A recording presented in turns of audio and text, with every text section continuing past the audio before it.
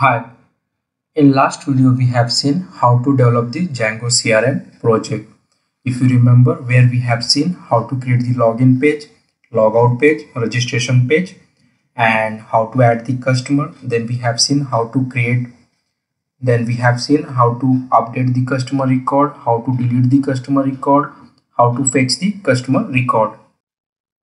And in this video we are going to see how to export that customer record what we are showing over the browser.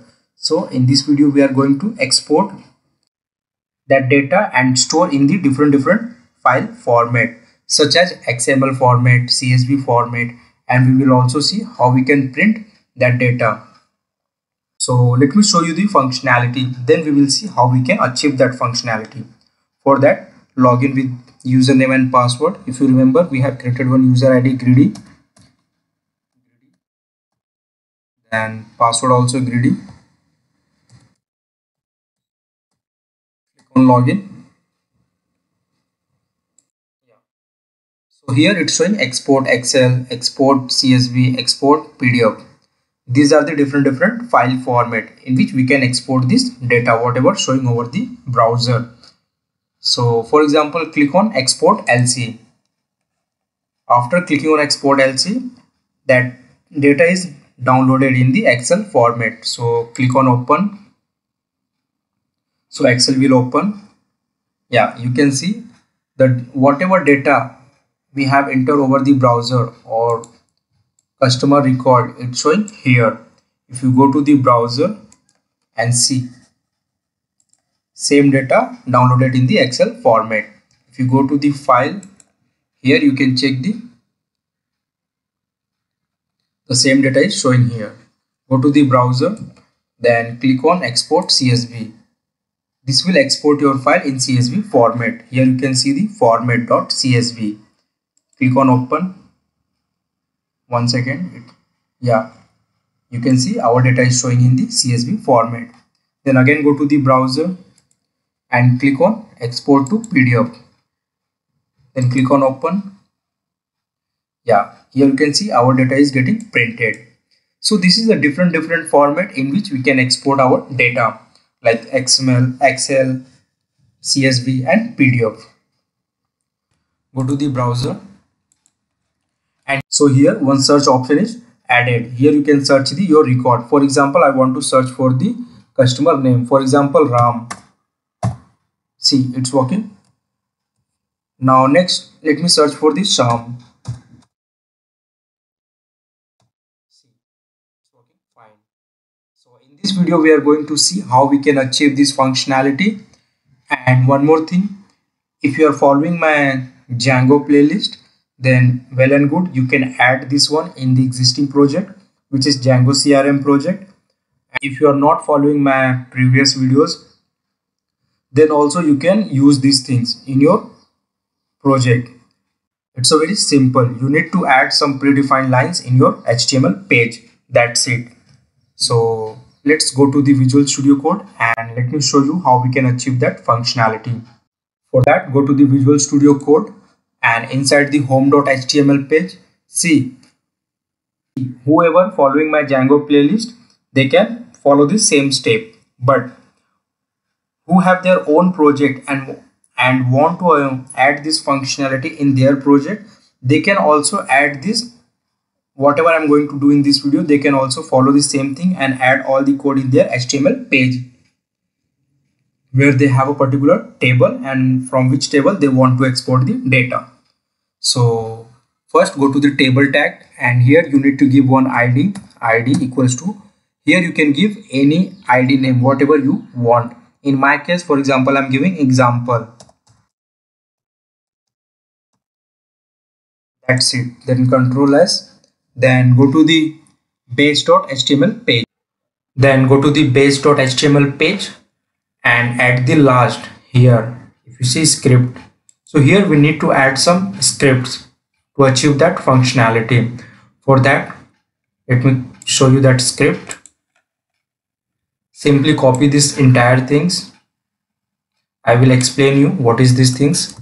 Control C, then paste here. then Control S. That's it. If you go to the browser and refresh the browser, you can see the same thing. Whatever I have shown you, it will reflect in your project also. But before that, let me explain you this code. Here we have added example. This example is nothing but the ID of the table. So if you remember in the home.html page, here we have added one ID. The same name whatever we have taken here, we need to take here. And this entire thing will be the same in your case also. And you need to simply add this libraries in your project. That's it. Then Control S. Then go to the browser. First let me log out. Let me log in again. Greedy. Then password greedy. Click on login. Let me close this one. Yeah. So it's showing here. Now let me check whether it's working or not. So first let me close all the Excel sheets which is I have opened previously. Yeah. Then click on export to Excel. Then click on open. Yeah, here you can see our Excel sheet is downloaded. But here you want to customize these things. For example, here it's showing Excel MK. Go to the Visual Studio Code and here see whatever you have written here, it's showing there Excel MK. And if you don't want this Excel MK or you want to any customized thing, so you can update here. For example, let me change this one. For example, I want customer data.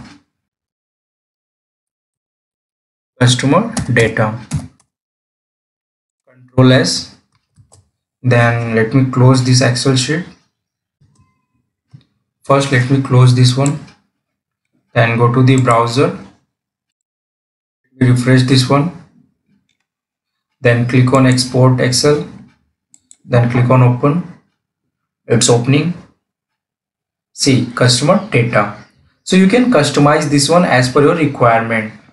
But there is a one more scenario. For example, if you are not taking this one, you are removing this one. Then Control S. Then go to the browser. First let me close this one. Close this Excel sheet. Then go to the browser and refresh. Then click on export Excel. Then click on open. 1 second. See, in this case it's showing django CRM.